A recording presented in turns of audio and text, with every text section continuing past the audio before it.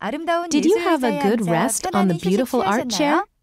The artwork you encounter here is number 12, Utopia Road, Ecological Treasure Island. In the area of Chilsumprisi Park, there is a program for children to look around at the Sogwipo Eco Experience Center and create a new ecological treasure island with artists. Through ecological art education, the Sogwipo Ecological Treasure Island was formed with artworks made by children and artworks that reveal images of Jeju Island. After enjoying the cute artworks by children, you can walk up a little further, but take a woodland path on your left to encounter the Saesum Observatory, where you can see the area of Sogwipo Pier and Saesum. After a short rest at the observatory surrounded by the vast forest, you can walk down the stairs to Cheonjiyeon parking lot out of Chilsumprisi Park to arrive at Sogwipo Port.